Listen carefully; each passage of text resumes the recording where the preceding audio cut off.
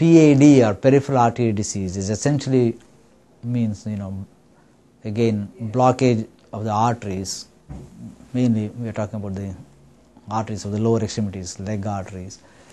That is what we mean by peripheral arteries. So leg arteries, they get blocked again by the same process, hardening of the artery due to buildup of cholesterol, plaque and calcium and everything builds up in your artery.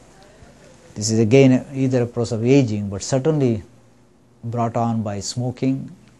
Diabetes is a risk factor, hypertension is a risk factor, and of course, I'm sure there are also genetic factors that we have not completely, we can explain completely, because we do have people who do not smoke, who do not have diabetes, who get blockage in their arteries. The problem is a lot of these patients with symptoms are mistaken for arthritis. Patients will say, oh, every time I try to walk, I have some pain in my legs. And so, but these are elderly people, and so people may mistake them for arthritis and just ask them to take aspirin or something like that.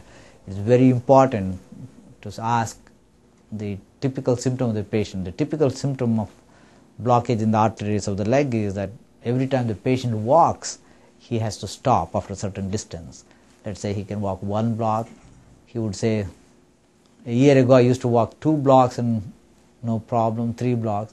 Now in the last 6 months I can only walk 1 block and I have to stop because my calves cramp up, my legs cramp up and I have to stop.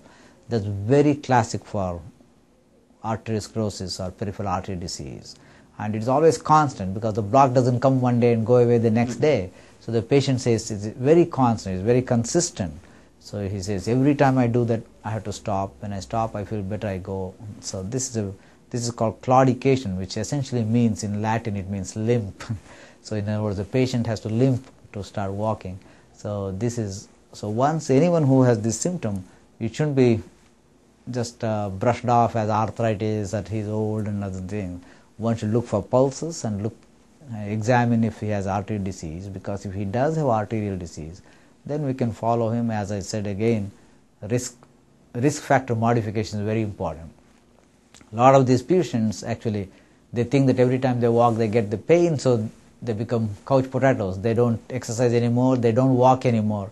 They just sit thinking that they're going to harm their legs, or it is the other way. We actually would like them to exercise as much as possible. Just by walking, a lot of these patients, about 20 to 30% of these patients can improve their symptoms. And of course, if it starts getting worse, then we have methods to treat this. We can do either bypass. Nowadays we can do balloon angioplasty. If the artery is narrowed, we can pass a wire over which we can pass a balloon and open it up and then put a stent, just like we can put a stent in the heart arteries. It's called stenting and angioplasty and stenting. If it is extremely severely blocked and it can be done, we have methods to do bypass. We can do a bypass from the healthy area above the block to healthy area beyond the block. And this is how we can save the limbs, because if there is no adequate circulation, what happens, even a small trivial trauma like even cutting a nail sometimes, and if you injure it, it may not heal.